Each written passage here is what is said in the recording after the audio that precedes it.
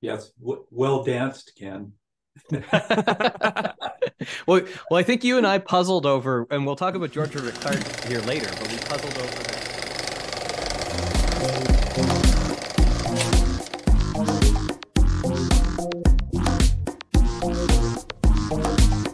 The New Brunswick Archaeology Podcast, featuring your hosts, Gabe Reinick and Ken Holyoke. Welcome back to the New Brunswick Archaeology Podcast. I'm Gabe Reinick, and I am in Fredericton, New Brunswick, and I'm joined like I am every fortnight by Ken Holyoke. How are you, Ken? Not too bad, Gabe. How are you? I'm good, and you are in Lethbridge, Alberta. You were just telling us that your parsley crop is having a bumper winter. Yeah. No, it is balmy. It's about 10 degrees today. The grass is green. In fact, so there's a house that was built basically kitty corner to us late in the summer. And it was unoccupied till about the start of October. And when they moved in, they decided to plant their sods like October 15th or something.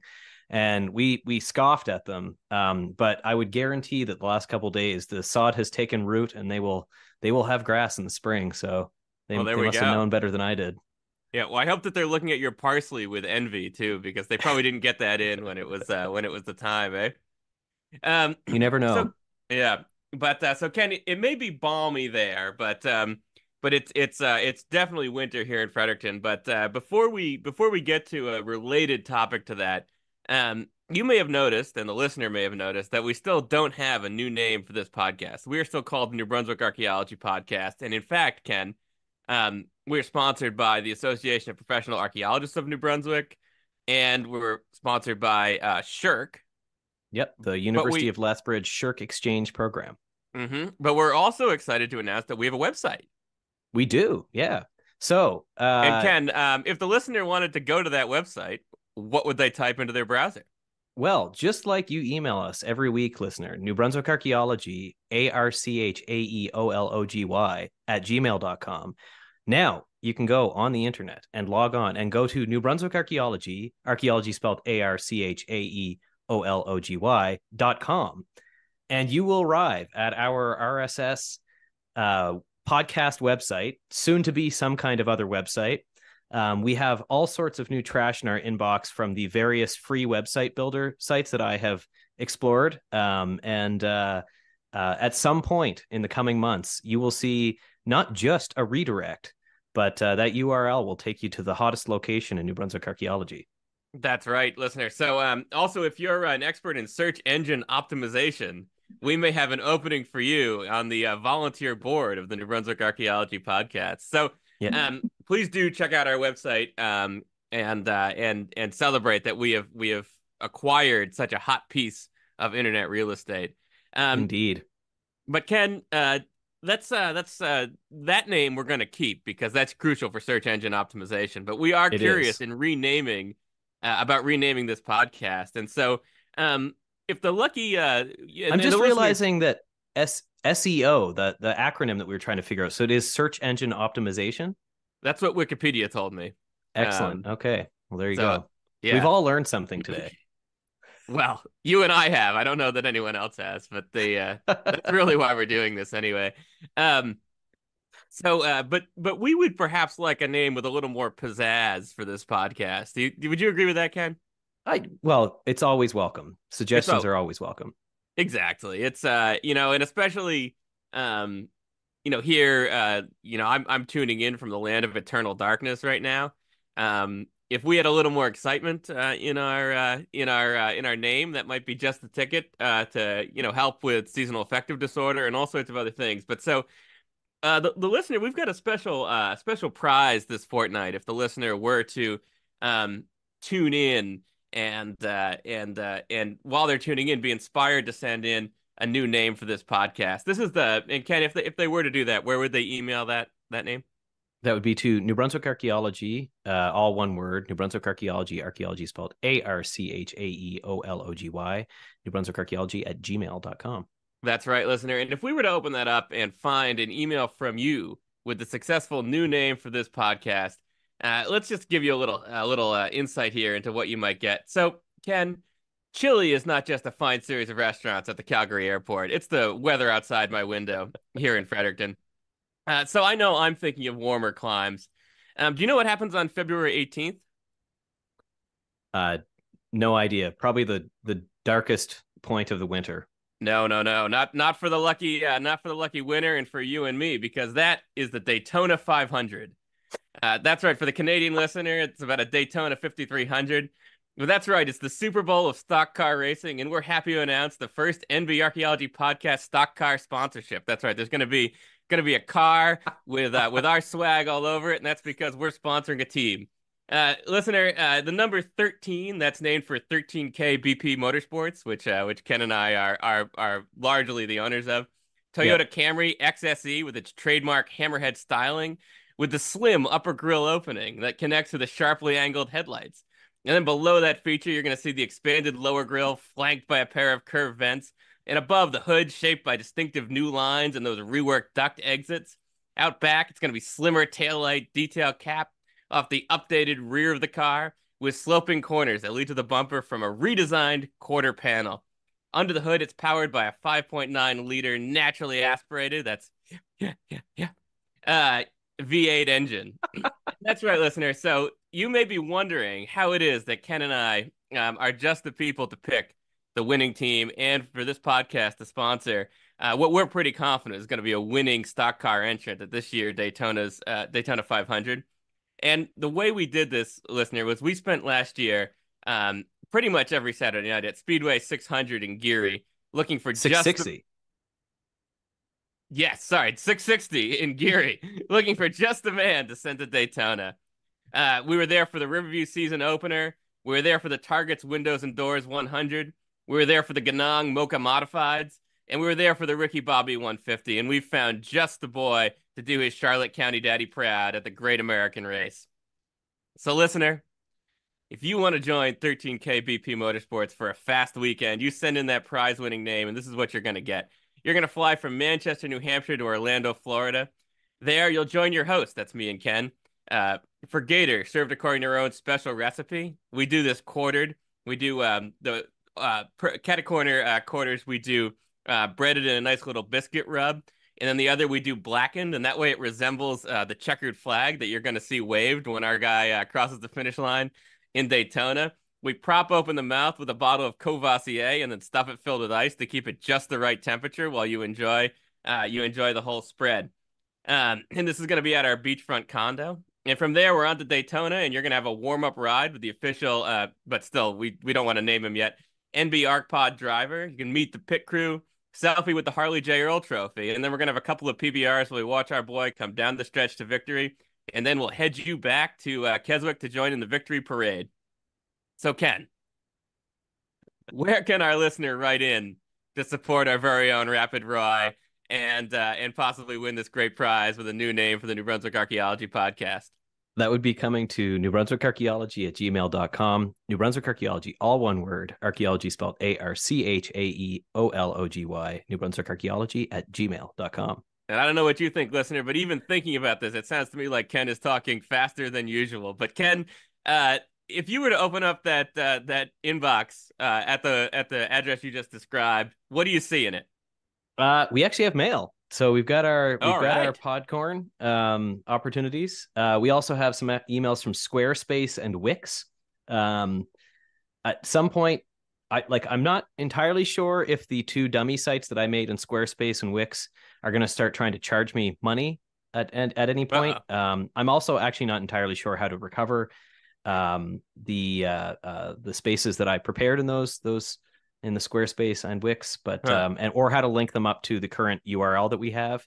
But we will figure all that stuff up in the background. And that's why we have Shirk money for a research assistant, I think. Exactly. And so our first email is from Julia, and it says it's titled Podcast Name. Hey, Gabe and Ken, really enjoyed your latest episode. When I tell someone I'm studying archaeology, I always get one of two responses. Quote, oh, like dinosaurs? Or, quote, oh, like Oak Island? On another note, I had a podcast name idea, The Eastern Edge. Get it? Like the edge of a trowel. I also had an idea about a logo design that could match that. You could have an outline of the New Brunswick or New England coast on one side and on the edge of a trowel on the other side. Oh, And That's not bad she at says, all. cheers, Julia. Thank you, Julia. Well, so Julia, Yes, thank if you very you much. are, we will write you back. And if you were interested, we can probably get some podcast stickers coming your way. Yeah, And we do we have, might even be able to do some better swag once we've seen that logo. It sounds quite nice. We could yeah. potentially do swag for logos. I don't know how that would work, but Well, my Photoshop skills, Gabe, if anybody has been on the Instagram page, have been pretty spot on lately. they really have. Yeah. Yeah. So, and then we have a couple of emails from our upcoming guest, actually, Dave Okay. Black. And so, okay, so the first one says pseudo-archaeology. And he says, hi, Ken and Gabe. Sorry it's been so long since I've written. I've been enjoying your podcast, but your output has been so prodigious that I've had difficulty keeping up. That's Thanks exactly what Dave said to us, incidentally, when we were writing our master's thesis. You know, it's just that we were working so quickly and in such abundance. Thanks for doing the hit piece on the sea urchin paper with Catherine Patton and Arthur. I particularly enjoyed your 2 episodes on pseudo-archaeology, and I want to touch briefly on some issues raised in them. First, One Oak Over the Line, best episode title yet. That is, it was excellent and even had the joke delivery with it. Let me clarify my metaphor about Norse archaeology. To me, Norse archaeology in the Maritimes is like if archaeologists found out about 1,000 years ago, 5 guys from Cahokia spent a long weekend in what is now New Brunswick, and as a result, a substantial portion of the funding, energy, and attention available for regional archaeological research was devoted to finding out what those 5 guys did during those 3 days. If Daryl is correct about good and interesting archaeology being done on Oak Island, in the background behind the TV show, in part because that work was being conducted on provincial license, that raises a bunch of issues about transparency. For example, why can't those interesting results be disclosed in a professional or popular stream parallel to, but separate from the TV show? And we talked about how, maybe one of the things that, like, we don't have access to this sort of these great production values, basically. And that was another thing, actually, I remarked on. The listener, remember last week in our hit piece, we talked about the Ideas podcast and how well produced it was, and how it kind of took a cue from that sort of pseudo-archaeological production in sort of overproducing things in a way that kind of catches people. I was struck by your conversation about how the Oak Island TV show engineers aha moments where some piece of material culture is instantaneously interpreted to support a pet theory. That is precisely the sort of unscientific reaction to archaeological objects that should be discouraged. Instead of aha moments, we should encourage ooh, ah moments, where people, avocational archaeologists, students, members of the public, are surprised by heritage objects and appreciate them, at least initially, for the unfamiliarity and their aesthetic appeal. He thanked me for the story about Curry Mountain. He hadn't heard that one before, but George Frederick Clark apparently recounts a somewhat similar story involving a Viking ship in 6 salmon rivers and another. Okay, so I'll have to read that, actually. Interesting. I'll tell you about my encounters with similar myths in a separate email. And lo and behold, we have that separate email. Ahoy, mateys. Here may be a tale of 2 places in southern New Brunswick called Money Cove. Okay, so this is like a full story here, listeners. So this is a maritime myth. So I'm going to pull this actually onto this window so it's a little bit easier to read. Great.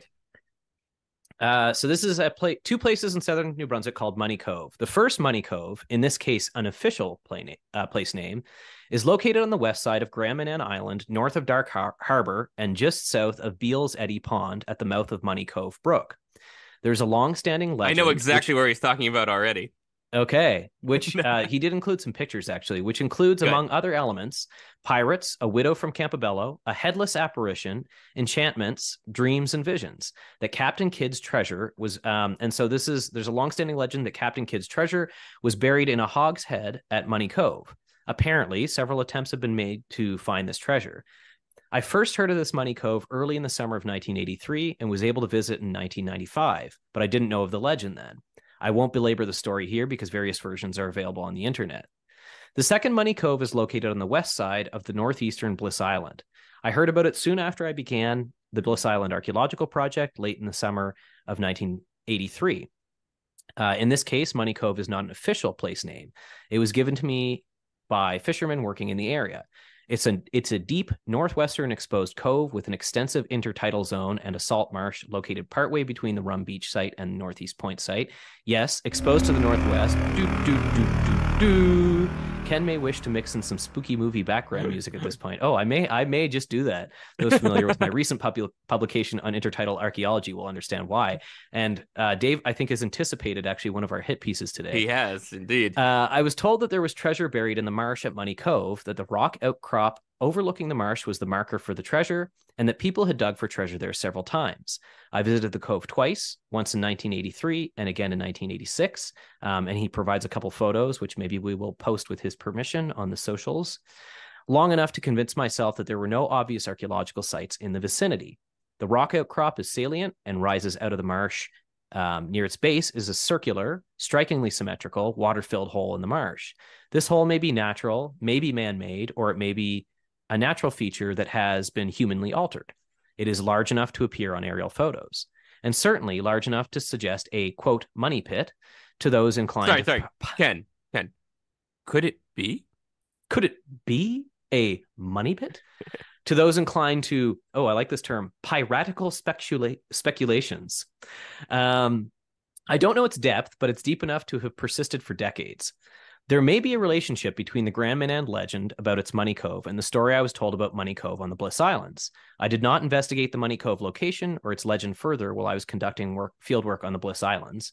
By the mid-1980s, there were rumors circulating that we were not conducting archaeological research on the islands, but rather were treasure hunting or looking for lost mines or prospecting for precious metals, etc.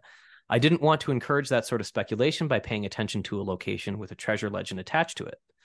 One of the issues I see with TV shows like Curse of Oak Island is their potential to fuel public suspicion and spurious speculation about the motivations for archaeological research. Fair winds and following seas, Dave B.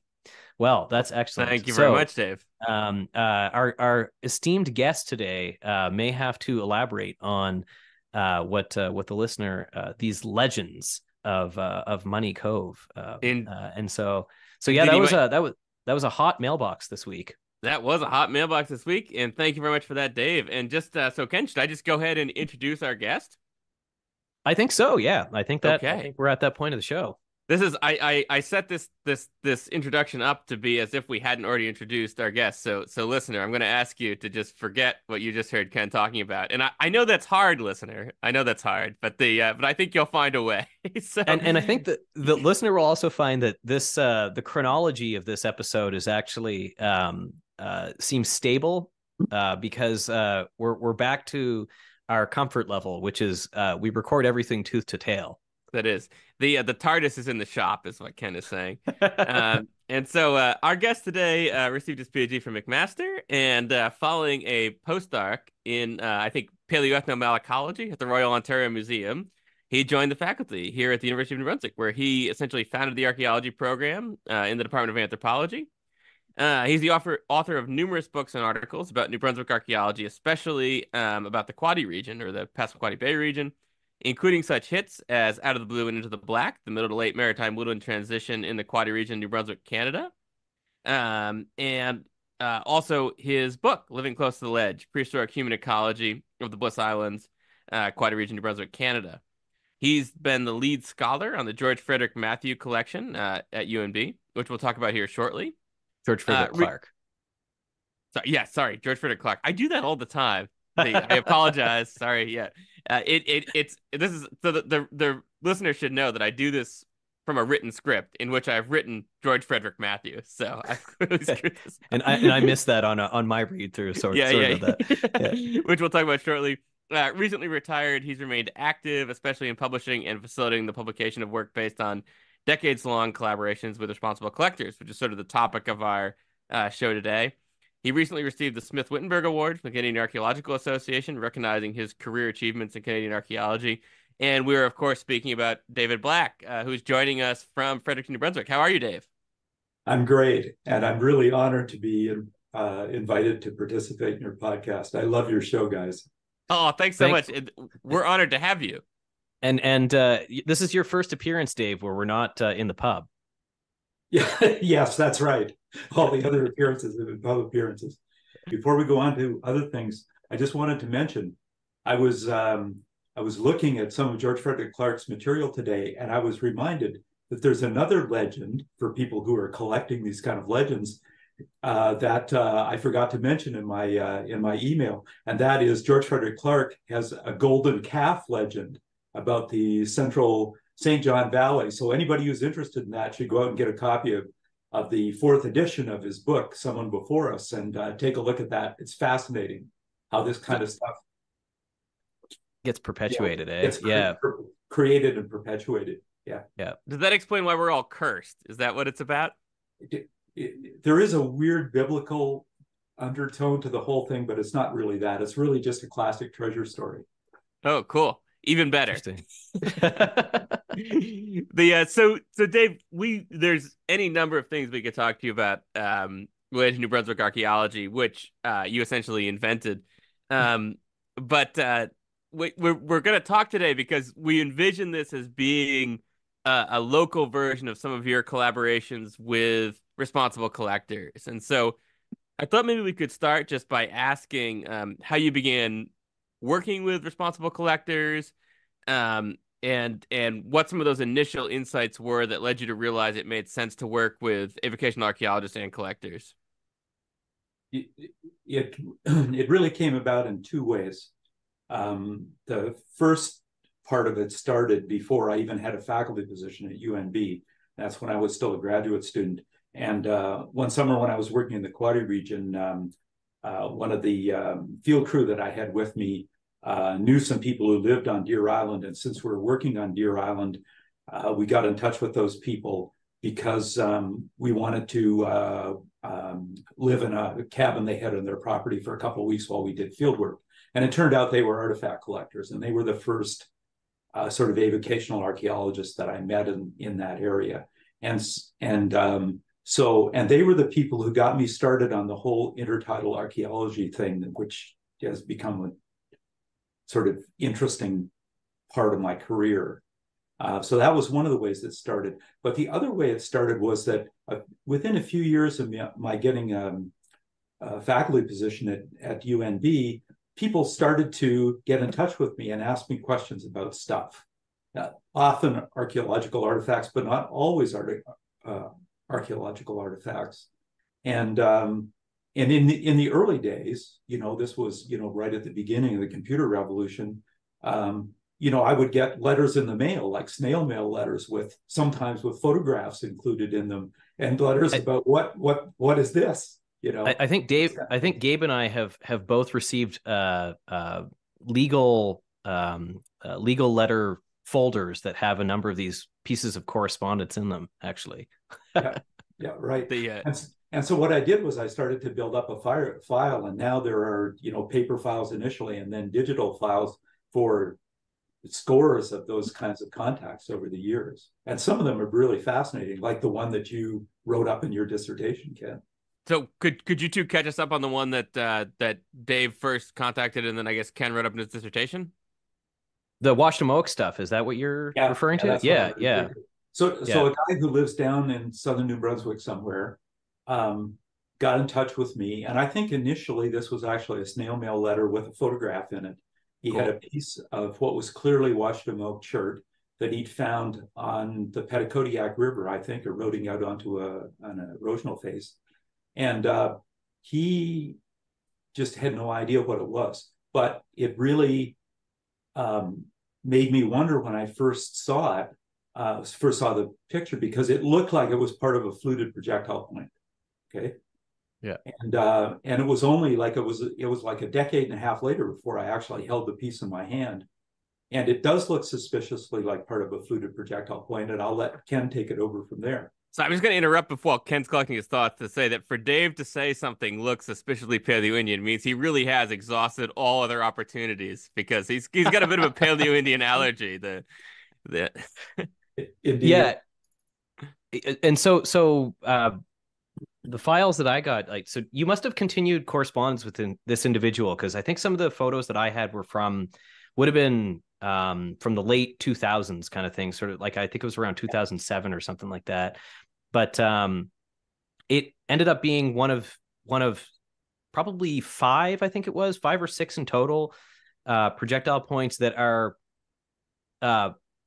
reminiscent of fluted or late Paleo-Indian artifacts that are all made on what I think the way that I danced around it was that these are all made on material that is strongly reminiscent or something like that. I can't remember what the terminology was that I used, but essentially these look like Carboniferous cherts that in any other context you would call Washademoak chert. And the challenge there is that, like, that the Bellier's Cove source for this material, which we would, which is where most of the stuff comes from, would not have been accessible at that time. Basically, it would have been submerged. So it's not really clear where the stuff is coming from, but it's a related Carboniferous chert.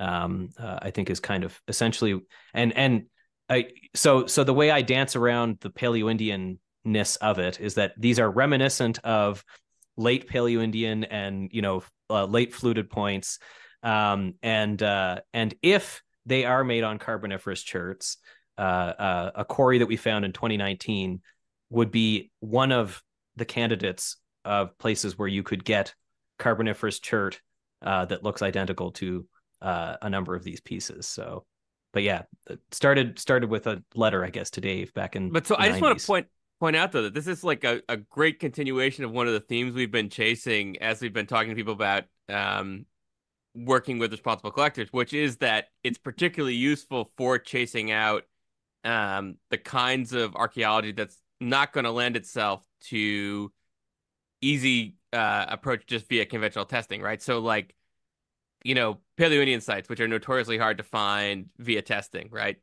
The sort of obscure lithic materials, which may not be particularly well represented in regional literature, but are well represented in local literature. And so I think that's really cool. Yes, well danced, Ken. well, I think you and I puzzled over, and we'll talk about George Herbert Clark here later, but we puzzled over that. My favorite term, I think, for any aggressively basally thinned, I believe, was the point that's in the GFC collection that again looks like heat treated Carboniferous cherts from New Brunswick, right? And it is characteristic of what you would expect to see late Paleo-Indian projectile points to look like. But again, it's one of these kind of curiosities, including a private collector that reached out to you from New York State that had a possibly fluted point that looks like it's made on Carboniferous cherts from New Brunswick, and a couple other pieces from a site actually just outside of Fredericton in Marysville that are pretty clearly Carboniferous chert, and one of which looks like it might be a channel flake. So, yeah, we should get aggressively basally thinned on the T-shirt, I think. That, just to be clear, that's not my term. I stole that from Chris Ellis. Yeah. Oh, did you? Yeah. Oh, cool. Okay, so we're you mentioned Rum Beach, and we're gonna put your most recent Rum Beach piece, Gathering Pebbles on the Boundless Shore, in the show notes. But tell us a little bit about Rum Beach, and tell us a little bit about Rum Beach, kind of vis-a-vis and intertidal archaeology in general, vis-a-vis avocational archaeologists in the Quaddy region. Well, in terms of Rum Beach, so that was the starting point for my research on intertidal archaeology. And how that happened was that those avocational archaeologists that I met in 1983 on Deer Island, a few years later, I was at their place looking at some of their artifacts in their basement. And one of them said, "Oh, by the way, we have an artifact from the Bliss Islands. You'll want to see that." And I said, "Oh, yes, I do." And thinking that it would be a piece of debitage, maybe a broken projectile point or something like that, that had eroded out from one of the sites that we were already doing research on. Instead, they gave me this huge flake made out of dark volcanic, okay? And I said, "Oh my goodness, where did this come from?" And they pointed at the map, and they pointed at Rum Beach, which is a place that I had been to, but it would never even occurred to me to look down and see if there were artifacts on that beach. It's just not the kind of place where we typically thought of finding artifacts. And so the next time I was out on the islands with students, I took some of them over in the evening, And I said, just walk around this beach. It's low tide, walk around the beach and see if you can find anything. One of them found an artifact 20 feet from where I uttered those words within 2 minutes. That's and great. So that's where that whole project came from. And then from there, it bridged out into this whole thing about northwest facing coves and terminal archaic looking artifact assemblages being washed out on the shorelines. Usually, great. So, as far as we can tell, from underneath peat deposits. That's great. So we should catch the listener up a little bit. So the reason I'm guessing that you wouldn't have gone for this northeast facing beach is that the model for coastal sites is a southish facing site, right? Yeah. Almost all of the shell-bearing sites, and in fact, many of the non-shell sites that date to the last 3,000 years before European contact are virtually all south-facing, either southeast or southwest. Mm-hmm. Yeah, and so a northwest-facing beach is facing into the prevailing winds and the winter weather in this part of the world, and so we would just never have thought of those as being places that people would live. So it's this gigantic flake in the basement of somebody's house that makes you go out and look around beach, which makes you find transitional archaic in the Quadi region, basically. That's basically that's the story in a nutshell. Yes. Yeah. Fantastic.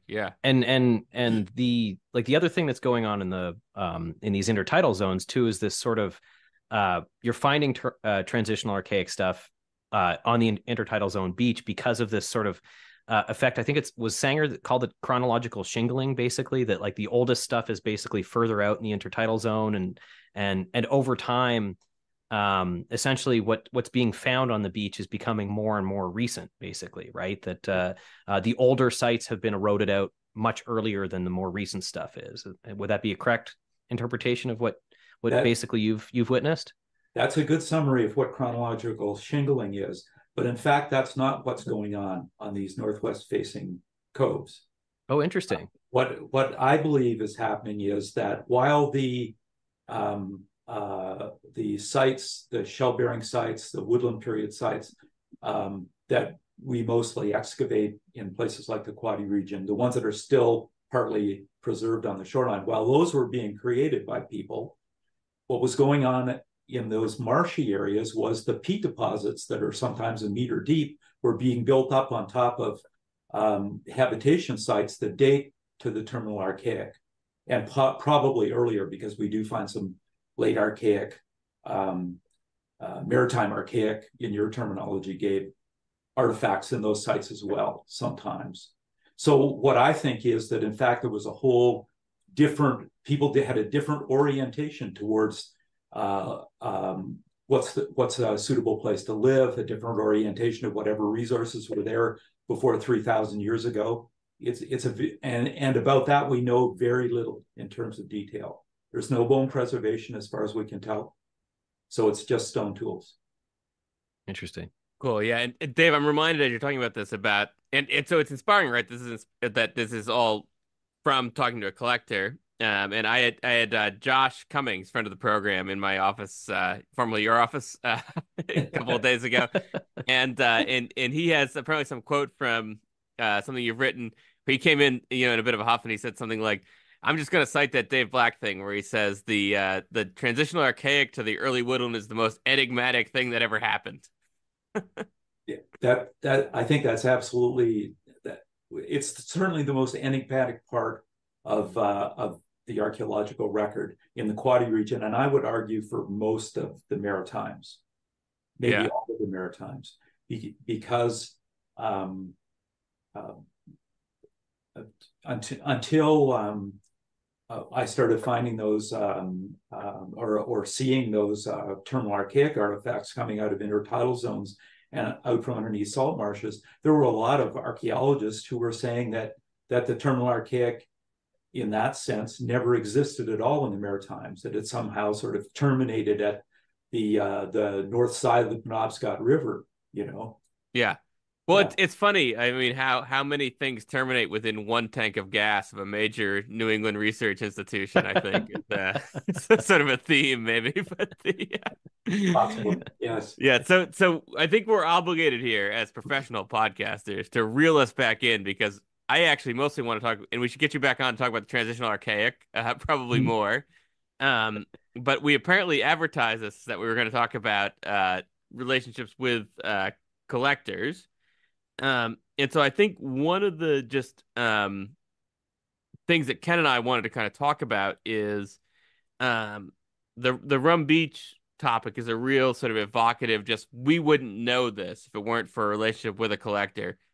What is your sort of philosophical approach to um, relationships between professional archaeologists and collectors? So when you mentioned, you run into someone at dinner, they say, I want to show you something in the basement.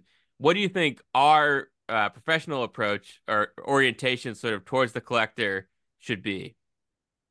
If people want to show us stuff, we should look and we should take it seriously. And that goes. I believe that that's true, even if it turns out that what they have is just an interesting looking rock that's just a rock. Okay. Mhm. Yeah. That we have to take. If people show us stuff, we have to take that seriously. I'll just give you one off the wall example. A guy sent me an inquiry one time because he thought he'd found a fossilized finger. Oh, Okay. cool. Which finger was it? It was a giant fossilized finger, by the way. Okay. And I had to take that seriously. And I wrote back to him and I did a bunch of research and I found out that there are these things that look like fossilized fingers and they are actually a particular kind of fossil. Now, I'm not going to chase that any further here. I'm just saying that we have to take people seriously when they show us stuff. No, I wanted to thank Ken. Ken did this recently. A rock from Alberta appeared in my kitchen from one of my all-time favorite humans, and Ken took it to the geology department to get us information on it, which was much appreciated. Yeah, yeah. But A yeah, colleague yeah. of mine, yeah, who was able to. I can't remember what did it end up being. It was It's a rock from Alberta. yeah, yeah, Yeah. yeah. Yeah. So that's my first point of contact is that when people ask me about stuff and show me stuff, I take it seriously, whatever it Yep. is. But and sometimes if people show you an assemblage of artifacts that they've collected, and there's stuff that you've seen commonly before, and you know something about them, and really you don't think there's a lot that you're going to be able to learn from them, then it's still your duty to teach them something about them, okay, or tell them something about them, okay.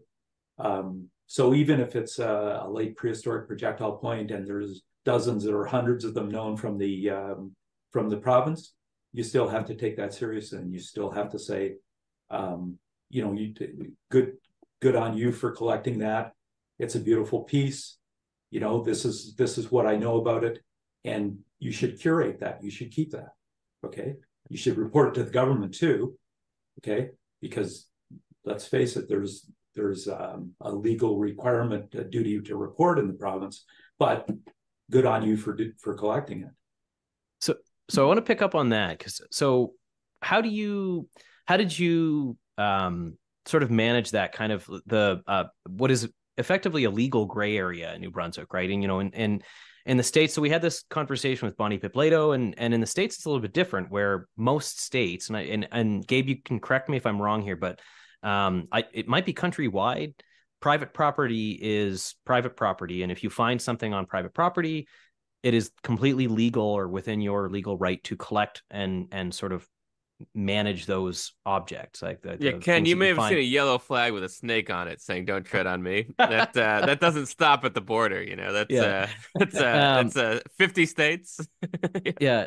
So in New Brunswick, this is, like we were explaining in the last episode that basically and some of your career would have overlapped with this, where any collections prior to 2010 are considered it was legal to have collected those, and private collections can be legally held by an individual as long as they've reached out to the province and kind of registered them.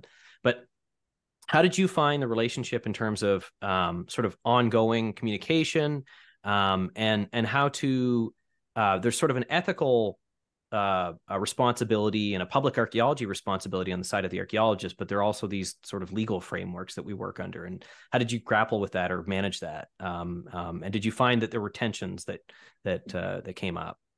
There was tension initially, but I think the tension is mostly dissipated. So my reaction to that was that I simply warn people now. I tell them, that there is a law in this province that specifies that you have a duty to report when you find archaeological artifacts. And you can go onto the internet and you can find out where you're supposed to report those things. Yeah. And that's all I have to say about that. Okay. I'm not the one who collected the artifacts. And I'm happy to look at their artifacts and tell them about them. And I'm happy to borrow them and write them up and get them into the literature if that's possible to do. And I've done that on a number of occasions. Mm-hmm. But to me, that's as far as my legal duty goes. I tell them what their legal responsibility is and that they should look into it. And that's it. Okay. Beyond that, my ethical responsibilities are to the archaeological record, to collectors and avocational archaeologists, and to other professional archaeologists. Yeah, I think that's an important point. Have you felt as though we're sort of getting to you've sort of hedged off we have this question here, what are the obligations of archaeologists, what are the obligations of collectors? You've kind of touched on that, but I think maybe what Ken was leaning towards, we were imagining handing you a magic legislative wand. And but you've won the Smith Wittenberg. I think it'd be a magic legislative staff, something a little more Gandalf. And what would you put forward? I mean, if you could, it's the 1960s, you're God. what would you create for New Brunswick legislation surrounding collectors? I don't know that I can really answer that question. I mean, I think it's a mistake to have laws that criminalize people if the laws can't or won't or aren't enforced. Okay, I think that's sort of wasted legal practice. But on the other hand, I do kind of understand the motivation for why governments want to pass those kinds of laws. I would be more sympathetic in New Brunswick if I thought there was a huge problem in New Brunswick about people looting archaeological sites.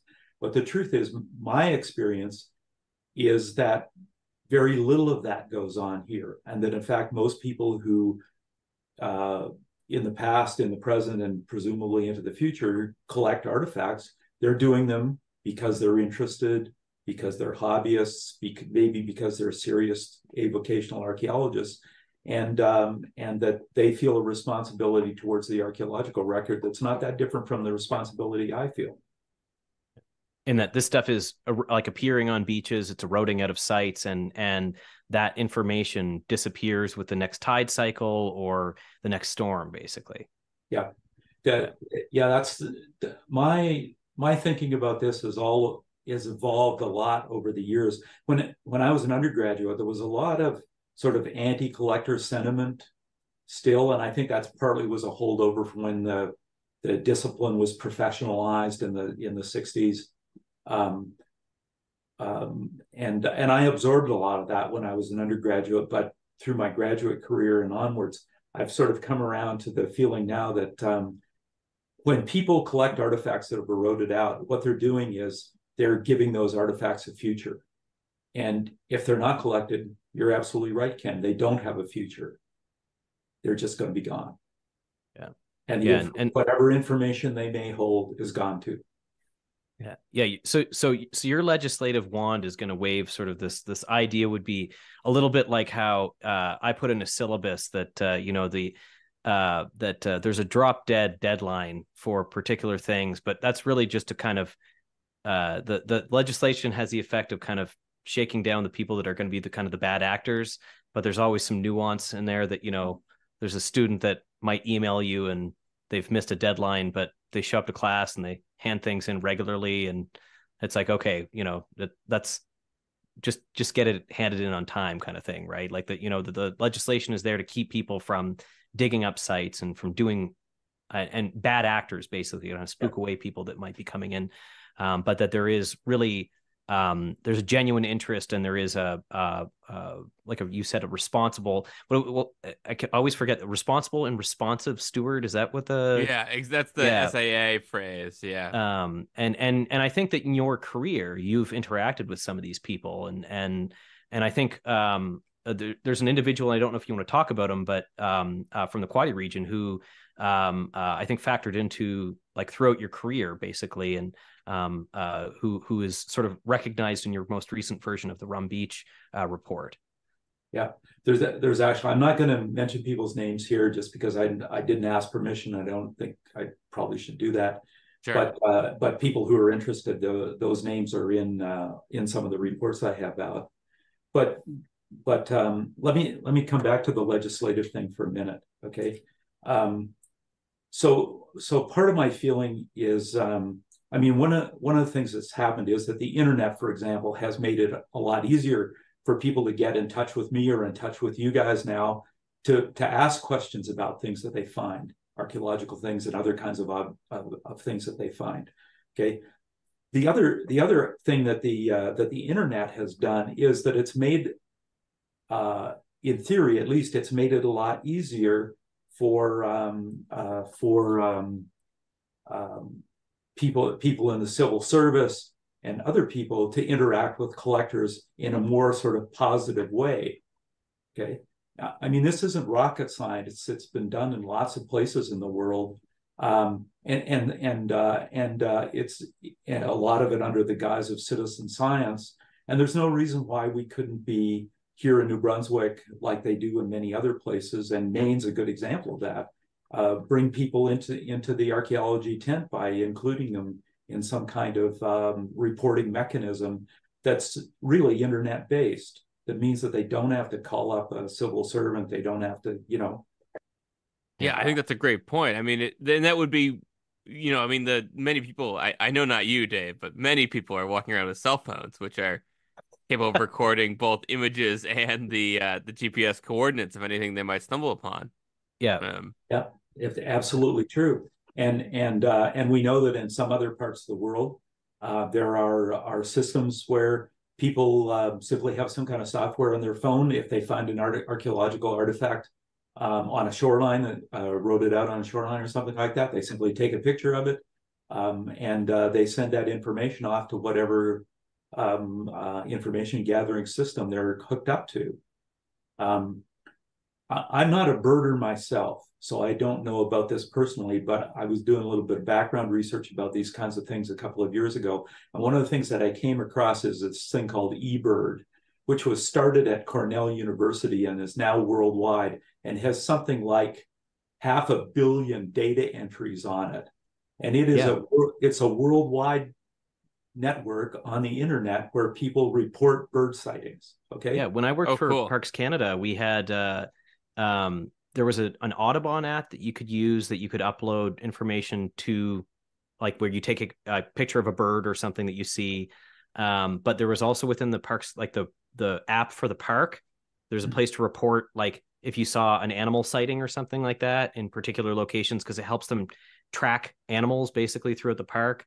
I also have an app that you can take a picture of a plant.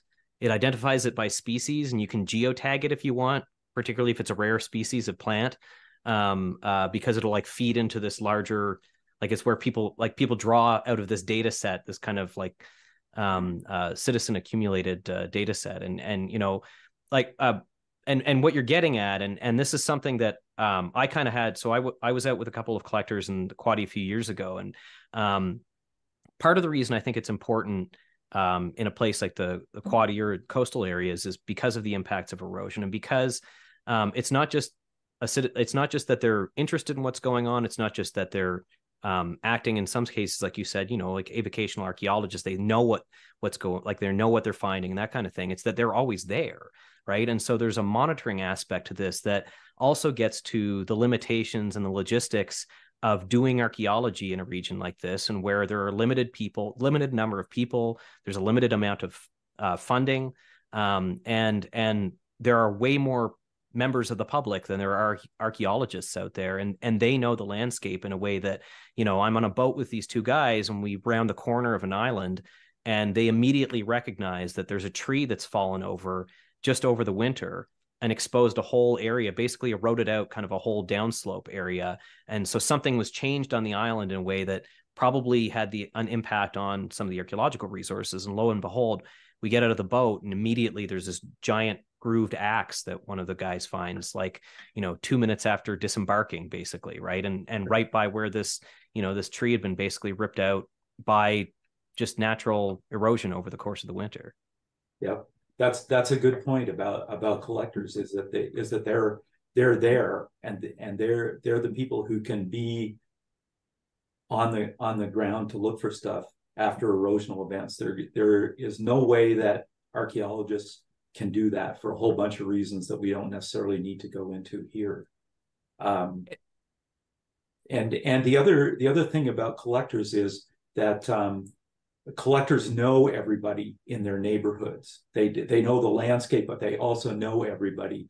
And so if somebody who doesn't know anything about archaeology finds something, then they find out about it, and then we find out about it. Okay, an excellent example of that is that pop-eyed birdstone that was found, complete pop-eyed birdstone that was found in the Quadi region a few years ago.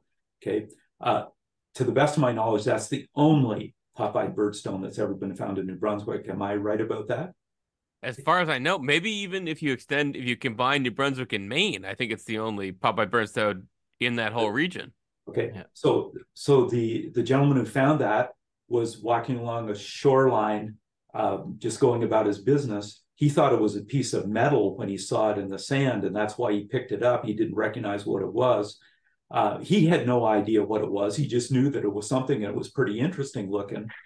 How I ended up having an opportunity to look at it was because the guy who found it knew a guy who knew a collector, and the collector got to look at it, and then collector contacted me. So we're already 4 people down the line. Okay, but that's another function that collectors and avocational archaeologists fill, is that they're networked in a way that archaeologists can't be networked if they're not in the local community.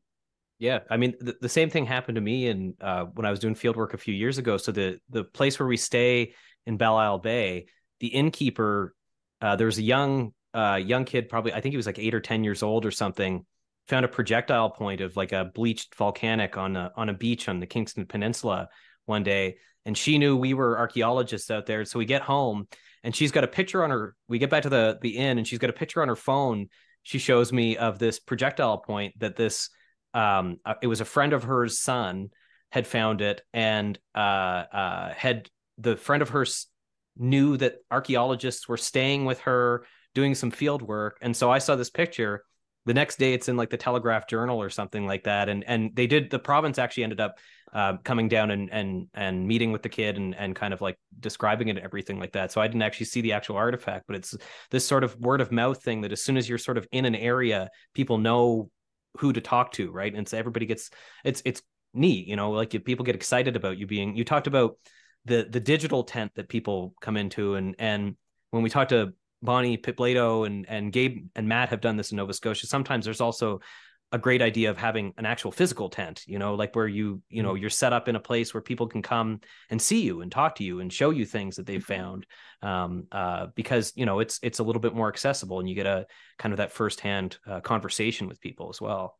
And Dave, you've done a bit of that at places like the Greens Point Lighthouse and that sort of thing. And the reason I bring that up is I just kind of wanted to transition towards you kind of mentioned this in some of your earlier comments, but if you were to sort of Ken and I know a bit what it's like to be a young archaeologist studying with you, but you get a young archaeologist who's a better student than Ken or I, and they say, well, what are our obligations towards collectors? You've outlined that a little bit, but just specifically sort of in terms of, I wonder if you could frame that a bit more in terms of our research outputs. So the sort of things that we're actually writing or we're putting online or we're publishing. Could you elaborate on that a little bit? Yeah, just to reiterate what I said before, and that is that you have to take people seriously if they bring stuff to you. But the other thing I would say to young archaeologists is one of the reasons that you want to do that over and above the ethical responsibilities is that someday somebody's going to bring you something that's going to put you on a research track that you never thought you were going to be on. So that's the rub beach scenario. Yes, and I know a number of people that's happened to. That's not an uncommon scenario. Okay, so that's another reason to be alert to this kind of stuff. Yeah. I want to come back to something we were talking about before, though, just for a moment before we go on. And that is, we were talking about these sort of systems that they have in some parts of the world for people to report using cell phones and digital technology and stuff like that. And we shouldn't lose sight of the fact that archaeology is a little bit different from some of those other things. It's not going to be like eBird, because it's not the 19th century anymore. We aren't shooting the birds and collecting them. Okay, we're just taking pictures and putting them in a database. But archaeology shoots the bird. Is this where we're going? Well, yeah, no, that's not where we're going. Oh, I see. Where we're going is that one of the things that we could ask. This is a question that we could ask: if we have those kinds of systems, do we tell people collect the artifact, or do we say, take a picture of it, log it into the system, whatever that system is, but don't pick it up? I mean, that is an alternative, okay? If part of the concern is about collecting stuff, having people collect stuff, it's at least worth having an ethical and practical conversation about that. But do you think that part of the problem in that would be that I think that one of the things that part of the reason that it's important to work with collectors is that it's important for responsible collectors to get something out of that relationship, right? To get kind of affirmation, to get a recognition that their perspective is important and it's something unique from what archaeologists can offer, and also to really have access to what that data produces, right? So this feeling that, well, I picked up this artifact, and so as a result, other archaeologists were able to look at it. They were able to do all sorts of things with it. It didn't erode away. I kind of saved it. And I worry that just sort of putting something into the digital world by taking a picture of it doesn't have that same possibility. Yeah, I agree with you 100%. I mean, that is one of the motivations for collectors is to have a collection of objects, of artifacts. Yeah. And it's funny because New Brunswick actually kind of has a way to manage this, and that in the Heritage Conservation Act, they're like, one of the permit classifications is an avocational permit. It's not clear to me whether anybody has actually held an avocational permit, but I think the spirit of the idea of issuing permits for avocational archaeologists was that it would facilitate people collecting objects. And I don't know if it's ever like, it's fraught with a whole bunch of other issues, but I think the spirit of the idea was probably that, if you're going out there, instead of taking the picture, you're legally allowed to collect that object. But there's a sort of a responsibility on the other end, which is that you have to, just deposit those artifacts with the province and, I don't know, produce some kind of notes or reporting on your activities or something like that. But I don't know if it's ever like it's outlined in the legislation, but I don't know if it's ever been used or not. Yeah, I don't know if it's ever been used either. I doubt it. My problem with that is that it was too much old school thinking. Okay.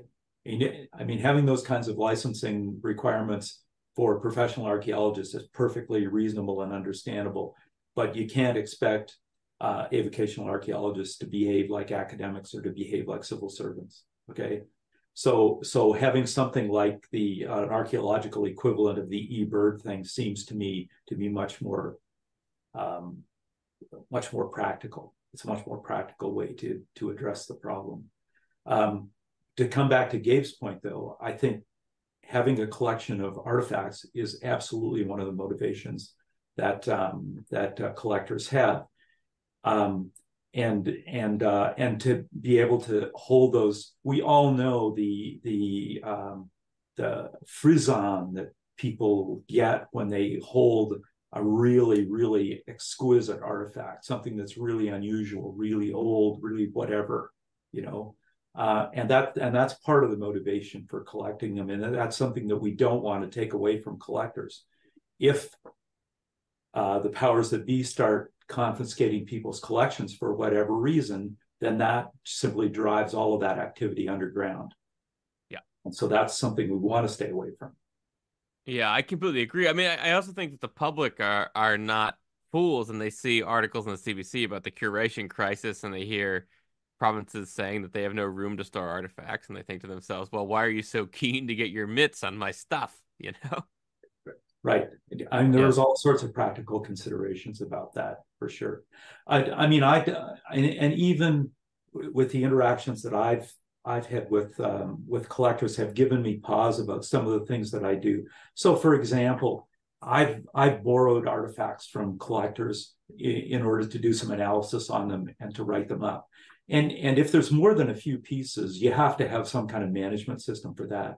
And so often what I do is I end up putting each piece in a plastic bag, a Ziploc bag, and putting a tag on it with a number or an identification thing or something like that. And when I give the objects back to the collector, they're all in these plastic bags. Okay.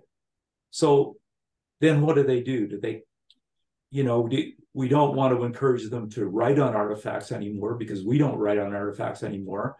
But on the other hand, do we say to them, make sure you keep the bags with the artifacts because, that's what keys them into whatever you've written up or something like that. But in a way that kind of spoils their ability to have that hands-on contact with their collection. So there's all sorts of things like this that we haven't worked out the details of yet. Yeah. The other thing I want to say about collectors is collectors like to have collections. They like to have people look at them. They like to have professionals look at them. They like to learn about them. But collections can become a problem for them when it comes to handing collections on generationally. Okay. And I know a number of collectors who are and have been in this quandary. And really, there's no good advice to give them. Okay. You can say to them, okay, really the responsible thing to do is while you're still able to do it, you should donate these artifacts to the provincial government so that they go into the provincial government's storage facilities. Okay. Most collectors I've talked to are very, very hesitant to do that. And not because they're anti-government or anti-legislation or anything like that. It's because they don't want the artifacts to leave the vicinity in which they were found. Yep. And that's a problem that's become worse, not better, because there's fewer small museums now, not more. There's fewer places that artifacts can be stored and displayed, except in people's homes. And as people get on later in their lives, and this becomes a quandary for them. So that argument about local control, I think, in many ways actually mirrors or follows indigenous concerns as well about artifact repositories. Absolutely. And it's access too, right? It's this issue of like, is it in a banker's box on a shelf somewhere, or is it somewhere where you could call up an individual and say, do you mind if I bring somebody over to come see this stuff?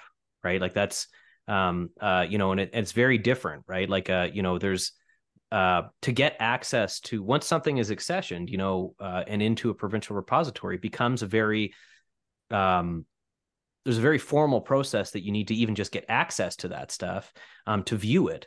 And that would include the people who would have donated that collection, right? It becomes a more complicated process to even engage with this stuff that they probably have a very deep personal connection to. But anybody else that wants to learn from it, it also becomes more difficult, right? Yeah, and it becomes onerous because collection repositories tend to be centralized. So people who don't live close to the center where that repository is, they have to travel distances to see stuff they donated, even if they're able to get to see it. Yeah, it's a long ways from Marysville to Rum Beach. Yeah, and I think too that I know from talking to some collectors is that they have a poor understanding of how museums operate too. They they often think that, I think that, or at least sometimes think that when they donate things to museums, their stuff's going to be on display, and it's going to be on display in perpetuity. And of course, museums can't do that. They can't operate that way. Almost every museum we can imagine has basements and rooms and attics full of stuff that they have never displayed and probably never will display because it's outside their mandate, or they just don't have enough display space or whatever. But yet they feel this ethical responsibility to take stuff that's donated to them. Well, Dave, this is one way in which I think New Brunswick is ahead of all of us, in that they've made their museum imaginary. It's I'm not sure we want to go down that road. I see. But I mean the issues with the New Brunswick Museum are just a larger piece of what I was saying earlier about small museums disappearing. Sure. Or becoming seasonal rather than permanently open or whatever. Yeah, I think that's all a great point. I mean, because I think this also comes back to, I mean, your point at the beginning about the public is the reason you pick up the arrowhead on the beach is because you're interested in this, right? And so the idea of a system in which you don't learn more about it and in which you don't have access to it yourself to try to learn more about it on your own is just not a rewarding one. Yes, I think that's true. The collectors have to have some kind of reward doing. I don't think it's the case that we necessarily have to offer to reimburse them for time or expenses or anything like that. I mean, in a way, they're hobbyists. You have to expect that your hobby is going to cost you money and time. Okay. And I don't think that's an issue for most collectors anyway. I mean, I know there are other jurisdictions in other parts of the world that do that, but I don't see any reason why that would be an expectation here, or that we should go down that route.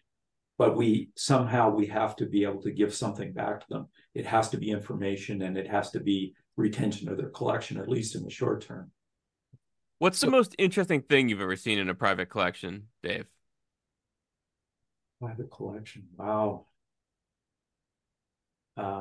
It could be that birdstone. That's pretty extraordinary, but that birdstone is absolutely extraordinary. Okay. Yeah. I mean, I never expected to actually have one of those in my hand. Yeah. It wasn't already in a museum collection. Okay. Sure. And I certainly never expected to see one of those that had been collected in the Quadi region. I was just completely flabbergasted when I was told about that. But in terms of collections, well, just for the listener, yeah. We didn't talk about this earlier, but can you explain to the listener the significance of a pop-eyed birdstone? I think that's one thing we kind of glossed over a little bit earlier. We got into the cool factor, and I'm just realizing that people are hearing us say this and are like, "What is this?" So it's a stone that ate a lot of spinach, and so it became a Popeye stone. And yeah. Well, I mean, this is one of the great things about the internet is we can just direct people to type Popeye birdstone into their favorite search engine, and they'll get a bunch of photographs and drawings and publications too. And the truth is, I'm not any kind of an expert on Popeye birdstones. I've only ever had to deal with one of them in my entire career, but they're essentially these effigies of what look like birds. They're often made of slate or some kind of stone like that. And they have a flanged tail, and they have two eyes that pop out from the head. And they almost always have holes drilled in them. So they were attached to something. Now, what were they attached to and why? That's the big question. Some people think they were spear thrower weights. Some people think that the eyes pop out because they were put on the top of the spear thrower, and the spear was balanced between the eyes when you threw it. Okay. Some people think that they used to be called banner stones, and people thought that they were put on poles and held up, and they were some kind of effigy that was used to identify groups or something like that. There's a million different ideas about how they were used. The truth is, we have no idea because nobody's actually ever seen anyone use one. Okay, they are known only from the archaeological record. Late Archaic to early woodland for the listener. Yeah, Yes, yeah. So sort of like 4,000 to like 2,500 years ago, kind of in there ballpark. Okay, yeah. So I didn't realize that's why banner stones are called banner stones. Is because they were thought to be like flag waving. Yep. Okay, interesting. Yeah. So I talk about banner stones in my class. I guess I didn't really think about where the etymology of the word. And while we're on these kind of stones, and this is a bit of a left-hand turn, but I don't know if anybody's made this argument about bird stones, but other kinds of banner stones, like particularly the ones with wings on them. There is an article out somewhere that talks about the fact that they might be silencers for spear throwers. That somehow having that winged weight on it cuts down the amount of noise that the spear thrower makes when you whip it through the air, and therefore they're less likely to spook the deer before the spear is in its throat. So was this an article, Dave, or was this? So I was going to bring up the anecdote because I TA'd an ancient technology class at UNB when I was in grad school, and we had some students who were doing a project on banner stones. And the project that they were doing was to try to figure out whether the banner stones actually improve the accuracy of an atlatl. And so they set up this like camera and microphone setup, and they made atlatls and they made spears and they threw them. And what they discovered was that they were really bad at throwing spears with an atlatl, and that the banner stones in no way could improve their accuracy at all. But because they had the microphone set up, they caught this like thing where there was this whooshing noise with the throwing of the atlatl, and then when they put the banner stone on, it silenced it. So there wasn't a whooshing noise associated with those ones. And I was sort of struck by like, this actually, is this real? Like this, and I'll admit I've never gone back to kind of explore this any further, but there's a couple undergrads at UNB who I don't know, this would have been 15 years ago now, who did a project that may have been like sort of groundbreaking experimental archaeology. So well, on the internet, William Atlatl Bob Perkins in 1992 posited that theory as well. So okay, Atlatl Bob. Sorry to disappoint. Right. Yeah. Okay. Shout out to Atlatl Bob. I'm sure he's listening. Yeah, and Dave, that wasn't. I mean, left turns are sort of what this program is built on, tangents and hard turns. But that's why we have to bring him back to. Sorry, Ken. To what his exactly and the most. Yeah. Yeah. So I'm bringing him back here. And sorry, Ken got the wild eyes, listener, and I thought we were going to crash this thing. So have you guys heard the famous quote that that digression is the soul of academia? No. Who's that from? We're living proof. Yeah. I'm digression and I don't know if it's academia at my point of digression, but so we've talked a lot about we started on kind of the positivity with Ken, interesting sorry, I have outcomes. to stop you. Sorry, Ken, because we still haven't had Dave answer the question, what is the most interesting thing that he's seen in a collection? Oh, okay. Sorry. Unless it was the birdstone. It's an impossible question, but I know that we want to talk about George Frederick Clark at some point, and I have to tell you, when we first got the George Frederick Clark collection at UNB, there's that one late archaic gouge. Do you know the one I'm talking about? It's a half-channel gouge. Yeah, it's absolutely perfectly preserved. It still has the cutting edge on it. It doesn't even have any use wear from the last time it was used. I'm sure it must have been sharpened like the minute before it went into the archaeological record. It is one of the most stunning pieces of stonework I have ever seen. Cool. Well, so I'm glad you brought that up, Dave, because what I was trying to do was no, Ken, let me stop you. No. Gabe and I are still trying to figure out how to do interviews. I don't know if we've discovered that interviewing people is actually much harder than just talking for 2 hours straight with the two of us. So we started on some really like sort of tangential outcome of sort of engaging with collectors and that like basically driving this work at Rum Beach. And we got mired in kind of the sort of the muddy gray area of working with collectors. But you also, we want to end on kind of another high note, and that is, so we talked about how you manage these collections long term, what happens to the long term, and you brought up the George Frederick Clark collection. And Gabe and I were both graduate students when the process of acquiring this collection was realized, basically, and those collections arrived at UNB. And so this is a significant artifact collection. It's probably one of the largest private collections in the Maritimes, that has gone through sort of a formal donation process. So could you tell us a little bit about Dr. Clark, the significance of the archaeological legacy of the collection? So for those of you that don't know, Clark did a lot of work collecting in parts of the Washademoak that are now actually underwater behind the Mactaquac Dam. And so some of sort of the objects from that collection are actually some of the only information we have about the middle Washademoak, at least below sort of like Woodstock. So you want to tell us about the GFC collection and Dr. Clark, and what sort of how that came about, and how that is sort of one of these good news stories about archaeologist collector relationships? Yes, I'm happy to do that, and I'm glad you asked about it, because it's the George Frederick Clark collection is a perfect example of what I was talking about earlier, and that is giving artifacts a future. So George Frederick Clark was a dentist. He lived in Woodstock, New Brunswick, most of his life. He grew up there, but being a dentist was just his day job. He was a professional writer. He wrote nonfiction. He wrote fiction all through his career, all through his life. But the other thing he was a self-educated avocational archaeologist. And he started getting involved in archaeological work seriously in the mid-1920s. And he continued doing field work up until the early 1960s. So he had a long career.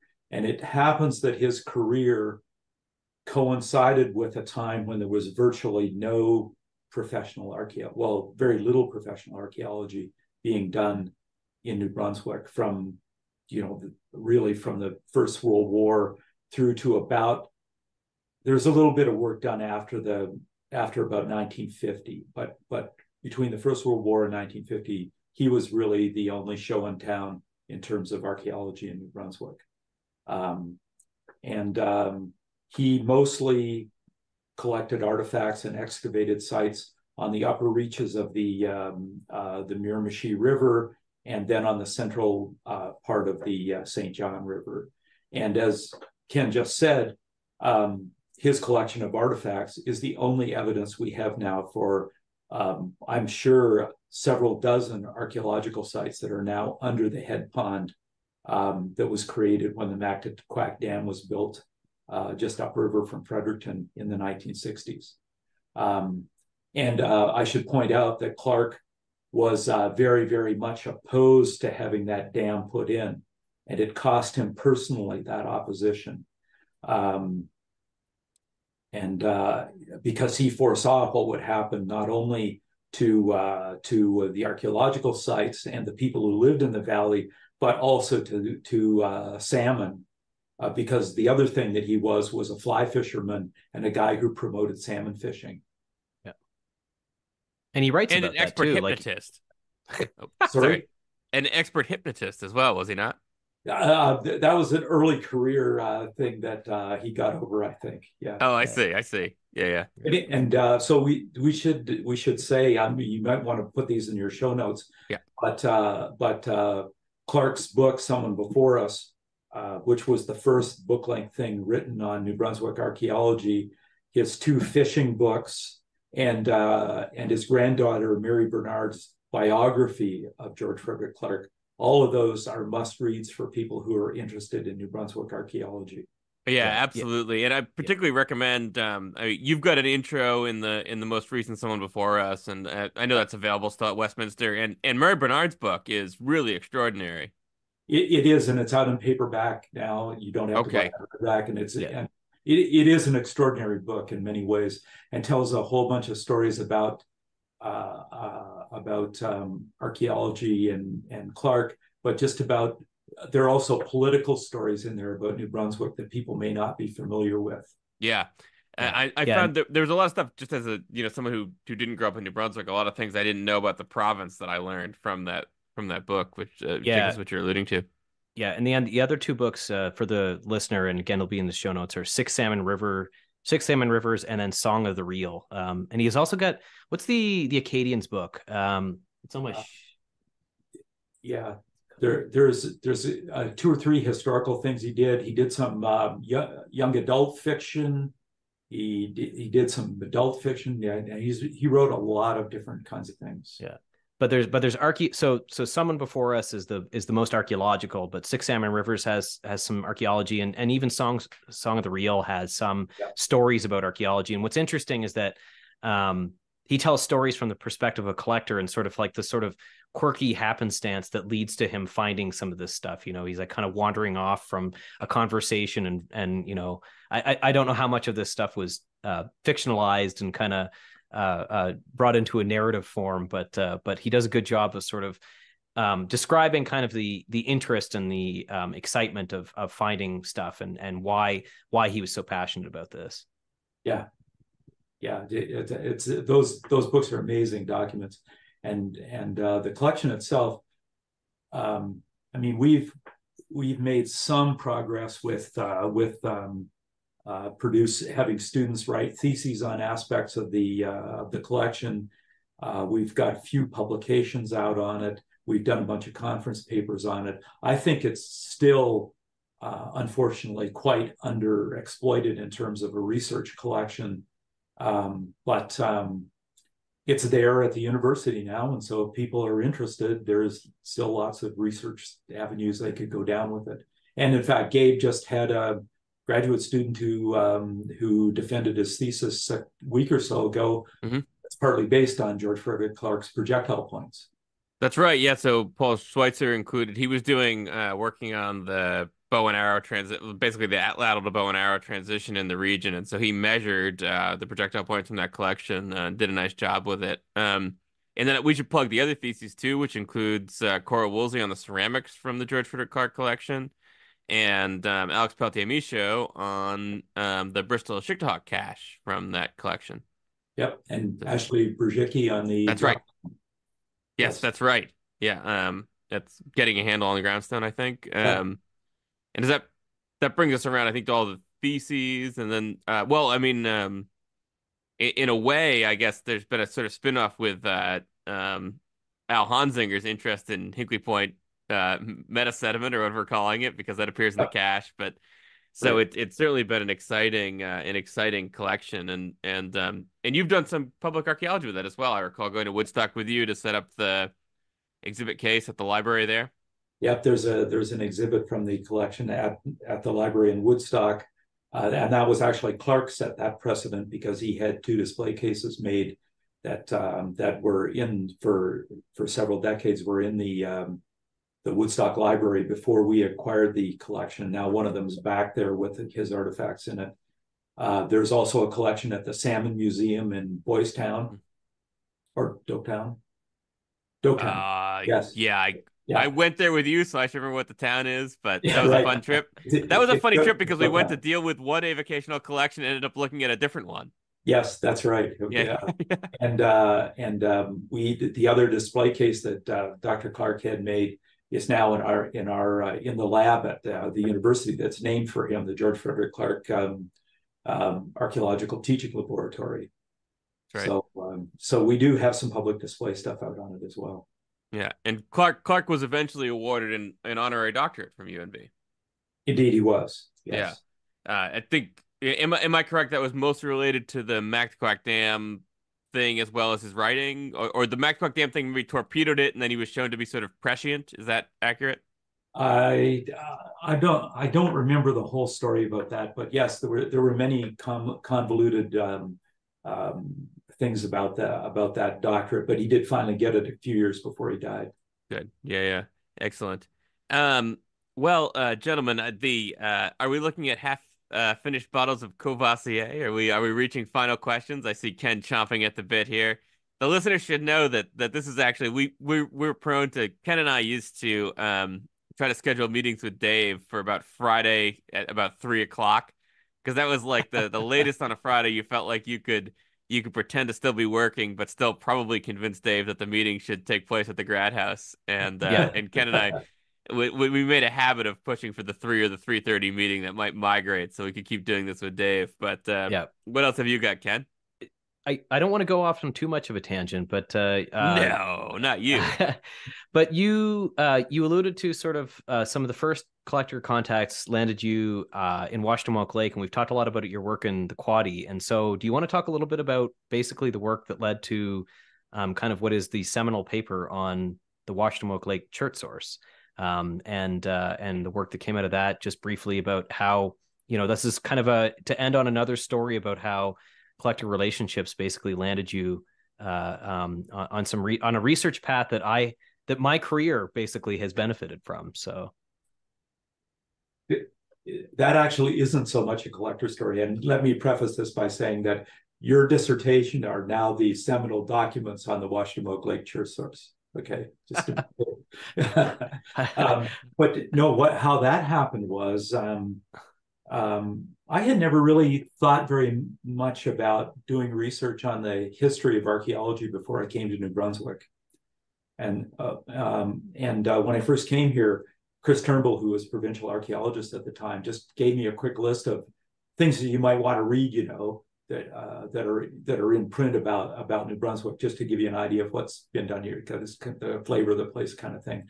And one of the things that he put on that was George Frederick Matthews' paper on the shell-bearing site at Bocabec, and the other one was the Washademoak Lake Chert source, which Chris had looked at when he was first provincial archaeologist. And I was intrigued by the story about the Chert source, but it was like more than a decade before I actually started to do any research. And before that, I started to get interested in this whole 19th century archaeology thing that went on with natural history historians doing archaeology in New Brunswick. So that was more of a history of archaeology project, the way that I conceived it, rather than something that had to do with collectors. The collectors with their odd pieces of Washademoak Chert came along later. Okay. All right. Okay. Yeah.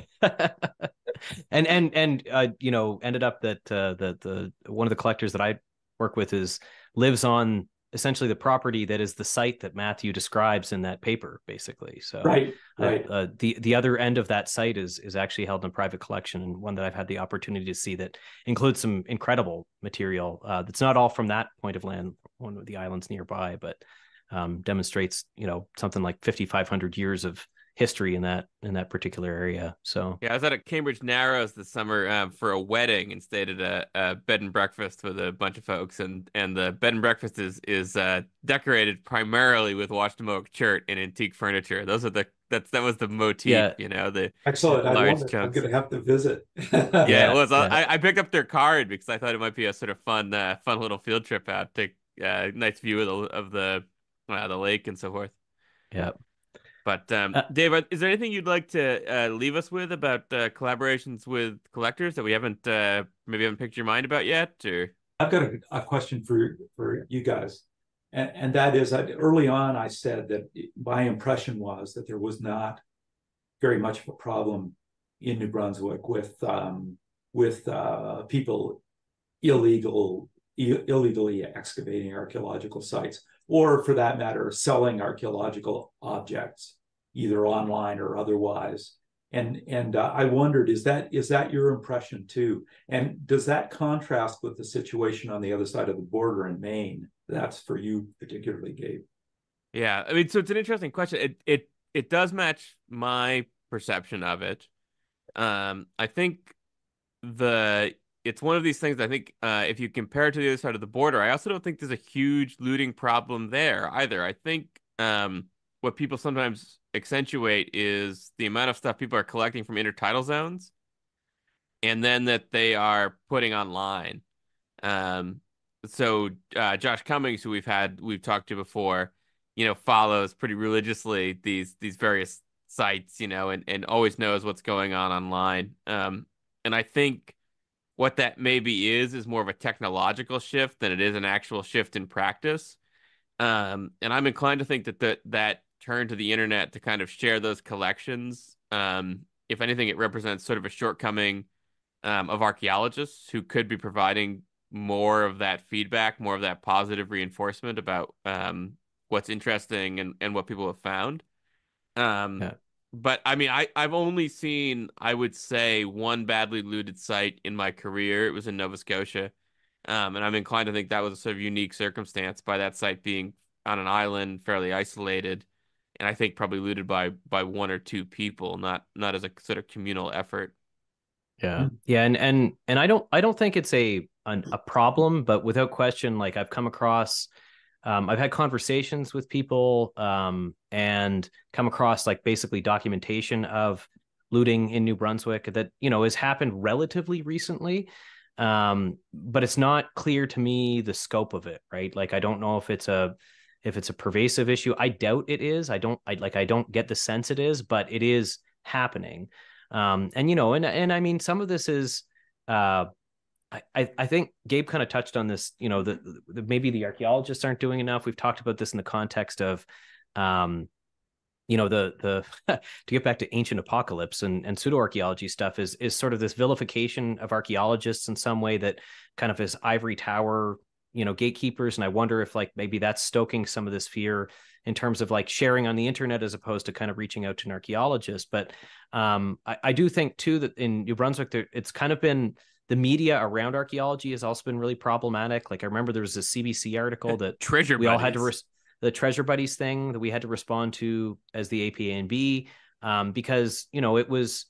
I think that metal detecting is probably something that is happening, and metal detecting leading to digging kind of thing that's obviously happening enough that it's being promoted on the CBC morning program one day, and so I don't think it's prolific. I think it is there, and I think some of this is something that we've talked about a number of times, Gabe, you and I, and with other folks, and that is that the opportunities for education about archaeology aren't as prevalent in New Brunswick. We don't have an active archaeological society, and I think that there is a responsibility on our parts to kind of be more present and be more available. And as you said, David, it may simply just be like take people seriously when they send you an email and engage with it to the point that at least they get some feedback and that there's something that there's an acknowledgement that there's a two-way communication between the public and archaeologists that opens up that conversation. I think maybe that's the take-home point, listener, is that we should try to open up these lines of communication. And Dave, we want to thank you very much for coming on. We've been I think teasing the listener for 2 seasons about this, that we were going to have you on, and I think you've only made a brief appearance so far, live from the Lunar Rogue, and if you're the sort of patron saint of this podcast, so we really appreciate you coming on and taking the time. You're absolutely welcome. I've enjoyed it immensely, and I have fond memories of those 3:30 on a Friday afternoon meetings at the Grant House. Yeah. Some of which I remember and some of which I don't, because even after the meeting ended, Dave, you would go home and Gabe and I would just go to a different location to continue that meeting. That was the problem. So thanks again, Dave. We really appreciate you making the time and just sharing the information and kind of leading us down a path where our thinking about this is really driven with conversations we've had with you and with like Sue and other folks too that have a very positive relationship with collectors and we hope that the public that's listening to this program actually gets a sense that there are pathways forward with this relationship and that are in your backyard basically. So yeah, and we'll look forward to finding. We've got plenty of, just in the show notes alone, we'll have plenty of reasons to get Dave back on to talk about stuff here. So I mean, I'm thinking an obvious option here would be intertidal sites from the Transitional Archaic would be a good show. So exactly. So yeah. and I think we actually I think we snagged the episode title too, Giving Artifacts a Future. That's there we go. It's very complimentary to the episode title that's going to come out this week. So. That's right. Yeah. Looking forward to seeing it, Excellent. Well, thanks very much, Dave. We really appreciate it. And well, listener, we'll transition, I guess, over to hit pieces now. Yeah, yeah.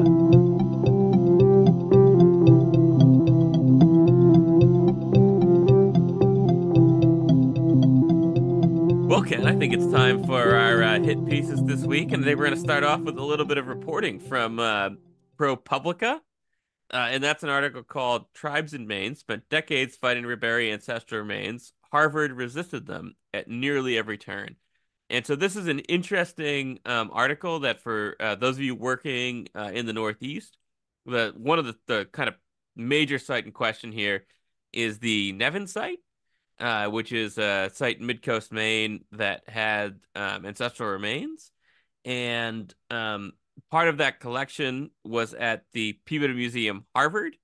Part of that collection was at the Peabody Museum at Phillips Andover Academy in Andover, Massachusetts.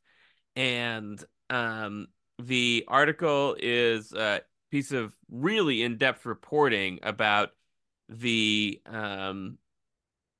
work the Wabanaki community has done to try to repatriate human remains and associated funerary objects from those sites, and the different approaches that those two different institutions have taken towards it. Highly recommend the article. There's a lot of interesting material in there, including a lot of sort of really extensive Freedom of Information Act request gathered emails, some of which are well worth reading, all of which, in fact, are well worth reading.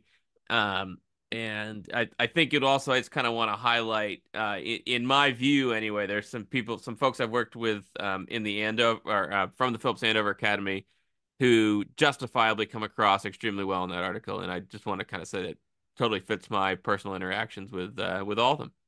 Yeah, yeah, interesting article, and another piece that is open access for our listeners to take a look at. Yep. And on that note, sorry, just to interrupt. A part of a broader series that ProPublica is doing on repatriation. Yeah, that's right. Yep. Yeah, and I think I feel like you sent me one of these ones earlier on in the series. About there was a story map one that went with this, wasn't there? Am I misremembering that? I think you're thinking of something slightly different, although I could be wrong. But they're doing a lot of work on the degree to which various institutions are NAGPRA compliant or not. Right. And those have all been pretty interesting. It might be worth posting our the talk that Marla gave for the APA&B on the background behind NAGPRA, and Marla, who works for one of these Peabody institutions. That's right. Yeah. For the Andover. Andover, we should say. Yeah, the Peabody. Yeah. So yeah. And so on open access, and on the subject of David Black, who joined us just in this past episode, we're going to highlight the expanded and revised version of the Gathering Pebbles on a. Oh, I opened up the wrong version.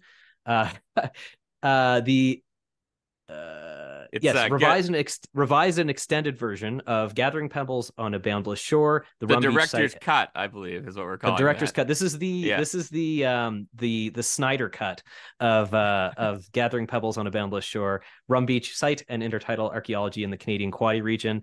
And this is Dave's. It's sort of a published monograph basically about the archaeology of the work that he's done there in the last 30 years now, 3 decades, and the distinctive artifact assemblage that was recovered there from the intertidal zone, particularly in around Rum Beach and the Bliss Islands.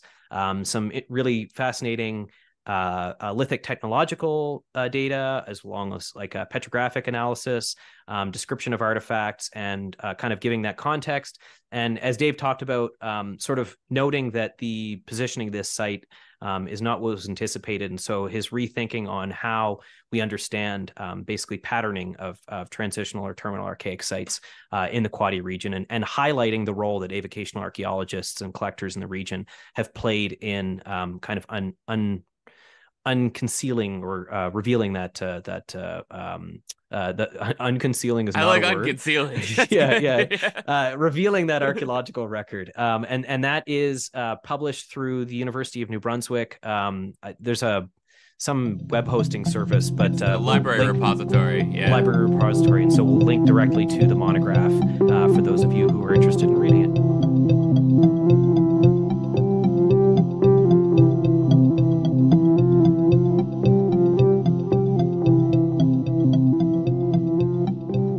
Yes, indeed. Well, listeners, thank you very much for tuning in this fortnight. And we're going into the holiday season, Ken. So I think that we are, I think we're going to get this one up, and then we're going to have a sort of special year in review episode.